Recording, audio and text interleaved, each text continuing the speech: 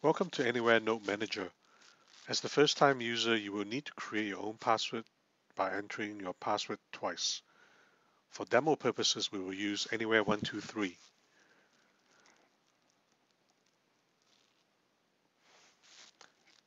After creating the password, you will need to enter the password again and log in.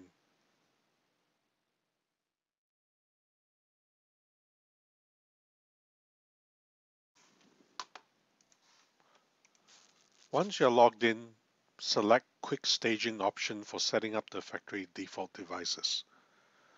A slide-by-slide guide will show you how to connect the devices and some A&M overview, such as Manage Device List,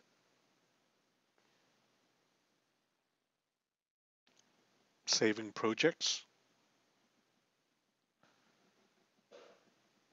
cluster topology, notes and links information.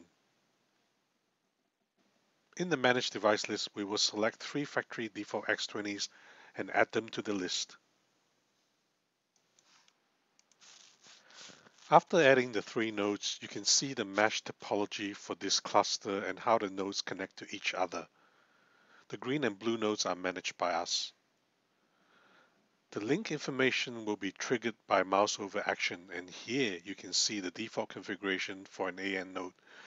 Radio 0 is using channel 36 with 20 MHz channel bandwidth and 3 dBm transmission power. And for Radio 1, it is using channel 48 with 20 MHz channel bandwidth and 3 dBm transmission power.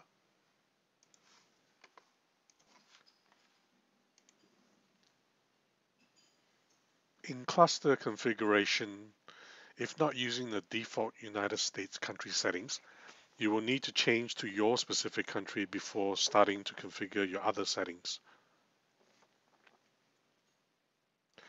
Let's change it to Hong Kong for this session. And we also change the management IP from default to .100.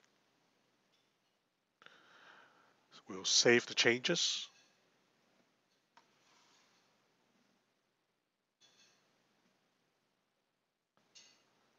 And then we return to cluster topology and review the changes.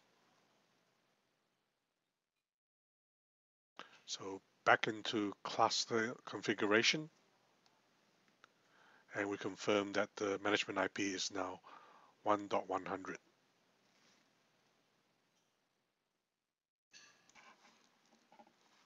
We will now save this project.